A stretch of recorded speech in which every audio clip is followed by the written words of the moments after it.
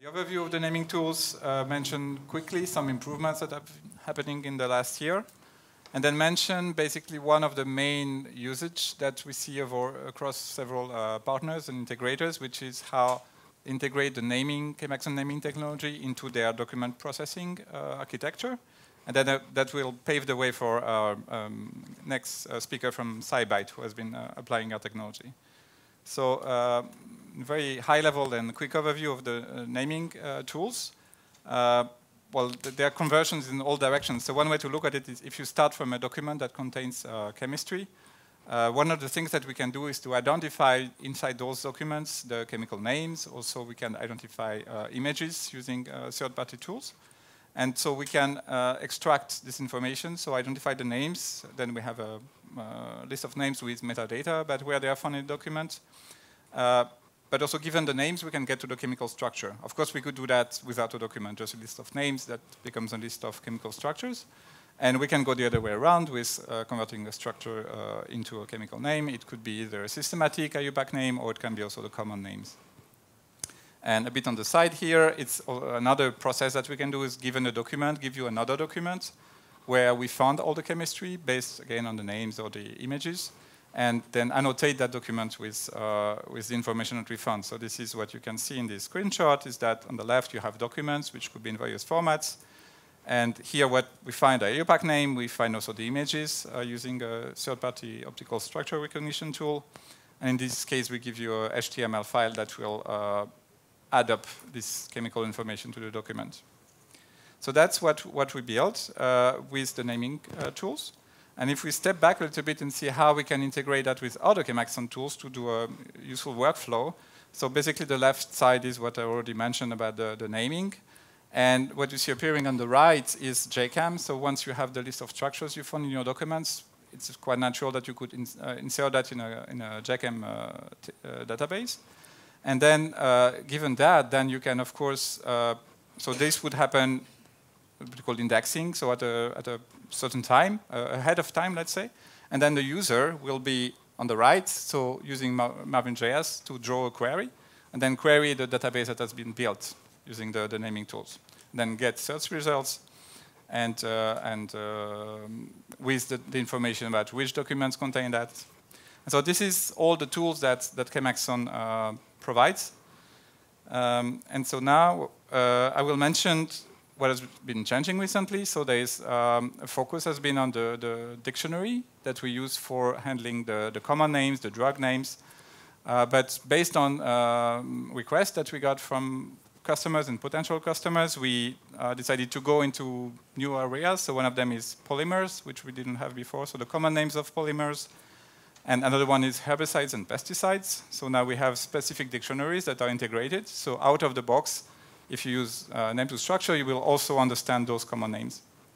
But we also made an update for the usual dictionary, which added 30,000 new names. And so these are things like new drug names that came up in the recent, in the last year and in the recent times. And so that has been one of the focus. Behind the hood, there are a lot of smaller things that we do constantly based on the user reports and feedback, small bug fixes, some feature requests to make things more smooth. So I won't mention all of the things, but they are constantly happening, and we are very happy to support you and all our users. Coming next, we are considering to add German name to structure because that's quite important, especially in the field of patents. Possibly also Korean, we are looking into that. And continue actually to streamline our process to build a dictionary, which is quite complex because it has so many sources, but we want to make it very easy to do so that we can keep the dictionary up to date very frequently. And the next is your requests. So anything that in our users comes up as something that they need, we can give it a high priority. And so keeps being improved based on what's actually important and needed by our customers. And so with that being said, I would like to give the floor to our partner from SciBIte, Adam Brown. Thank you very much to ChemAxon for giving us the invitation to speak here. We work very closely with ChemAxon and have begun incorporating a lot of the features of the naming module into our tech directly. as ChemAxon has sort of reciprocally been working to incorporate some of our technology in as well. SciBIte, for those who are not familiar, is a semantics and text company. We really work to unlock the scientific information from unstructured free text. So a little bit different than I think a lot of folks here are focused in on chemical images and chemical structures. So we're really excited that ChemAxon has such a robust chemical naming module. One of our key differentiators in the space is that we really like to leverage world-class ontologies, public gold standards. There's been a lot of work in this space over the better part of 50 years to standardize biomedical text and really understand the concepts that are present there. And what we've developed is a platform for basically named entity recognition or the process of extracting scientific entities from free text. I mentioned ontologies. When I say ontologies, for a semantics company, it's a little embarrassing because I'm not quite using ontology correctly. We take ontologies and we transform them into taxonomies and thesauri for use with text mining. So if you're reading through a piece of text, you want to capture all scientific entities. You want to recognize which ones are synonymous, which ones are ambiguous, and really use those to understand the scientific metadata that's latently present in things like publications, grants, patents, sky's the limit, even ELN content. And we have a large curation team that is really dedicated to extracting and maintaining those publicly available ontologies. We're always trying to align back to industry standards so that you're not tied into proprietary ontologies. And we do a lot of work to both in a rule-based way and actually, the old-fashioned way manually enrich those ontologies with synonyms. And one thing that we're very excited with is that you can actually customize or augment our existing ontologies or completely wholesale integrate new ontologies.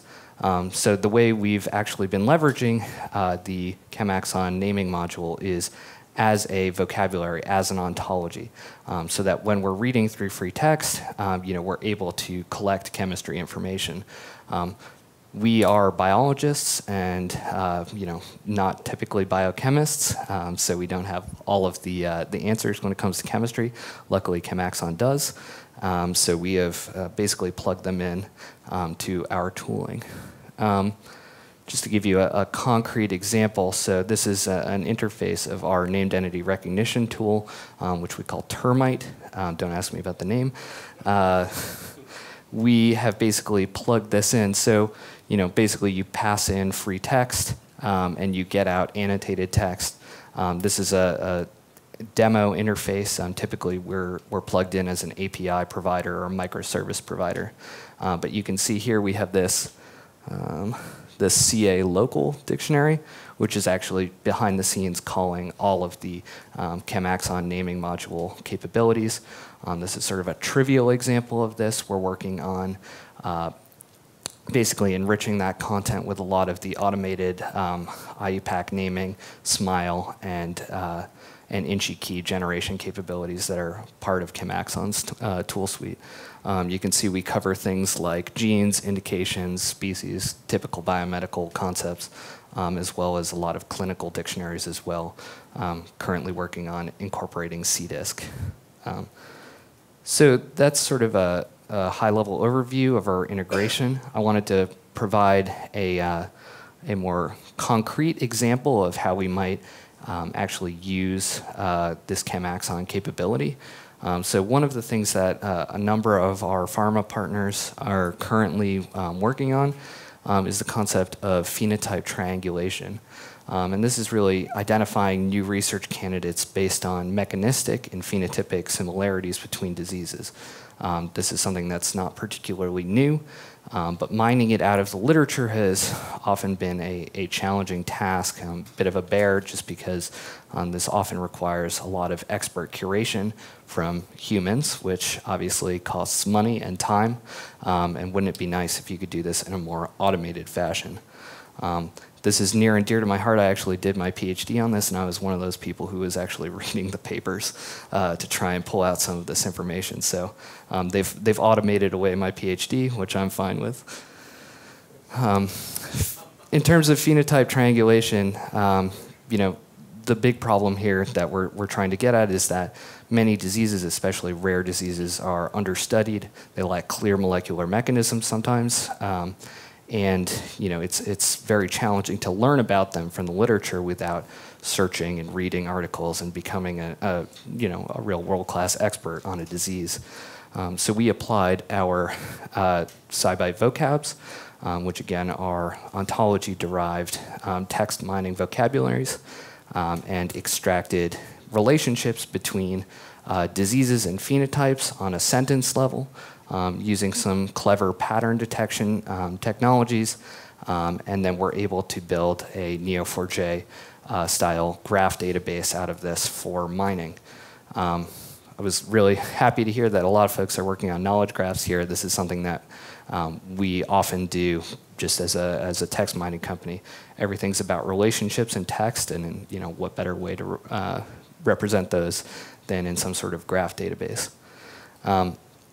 We have actually deployed this at a number of our customers and have identified novel relationships between biological entities that had not previously been known to even pharmaceutical experts in the field.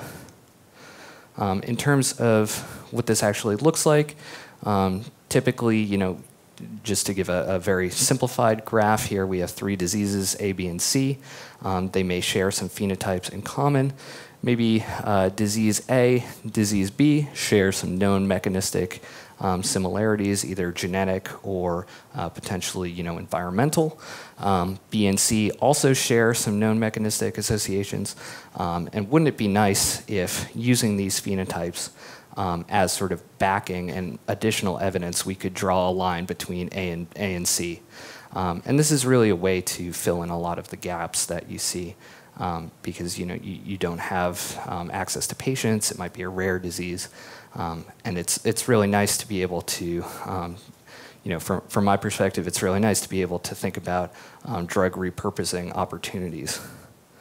And one way that we are currently working with our clients to actually integrate is to layer in some of the naming module capabilities to this kind of a knowledge graph, make it more chemically aware, so that once you're able to draw that connection between disease A and disease C as part of the sort of phenotype triangulation, you could also potentially do some drug triangulation. So maybe that one of these drugs has proven efficacy on one of the 2 diseases, and you would be able to potentially repurpose that or find novel chemical material that's closely related. I mean, I think we've seen a lot of really cool examples of traversing chemical similarity in graph databases as well.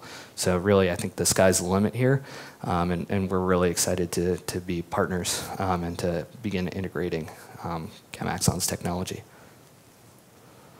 And that's it for me. Any questions? Can you emphasize the connection with ChemAxon, please? Sure. So, I mean, basically the way we're doing this is we typically take in documents that contain unstructured text. We're reading those to pull out biomedical related entities, and we're using ChemAxon's module to pick out the chemical entities. So, IUPAC names or common names, whatever happens to be in that document. And we actually are working to plug in the our OCR module with ChemAxon's chemical structure detector.